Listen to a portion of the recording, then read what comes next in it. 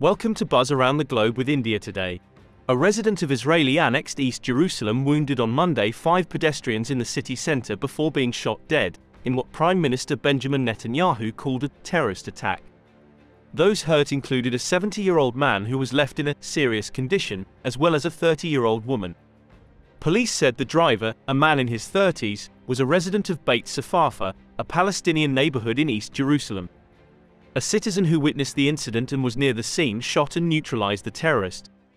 I hear the booming, I come outside, I run across the road, and I saw this man on the car, obviously dead.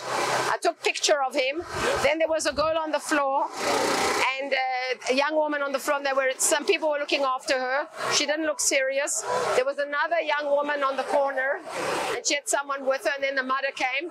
And then many police came. They chased us all away. Police said in a statement, adding the driver was pronounced dead at the scene. The incident took place near the usually bustling Mahane Yehuda market in West Jerusalem. Medics subsequently loaded a body bag into an ambulance while a badly damaged car and dozens of police officers within a cordon could be seen. Speaking after the incident, Netanyahu said, "A few minutes ago, not far from here, there was another attempt to murder Israeli citizens." The Prime Minister described the event as a terrorist attack, as Israel prepared to mark the 75th anniversary of its founding this week. It came just hours after Israeli forces killed a Palestinian man during a raid near Jericho in the occupied West Bank, during what the army described as a counter-terrorism operation. Israel has occupied the West Bank since the 1967 Six-Day War, when it also seized East Jerusalem.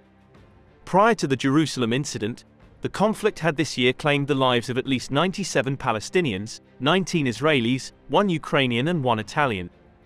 These figures include, on the Palestinian side, combatants and civilians, including minors, and on the Israeli side, mostly civilians, including minors, and 3 members of the Arab minority. Do tell us what you think of the video in the comment section, and for more news updates subscribe to India Today.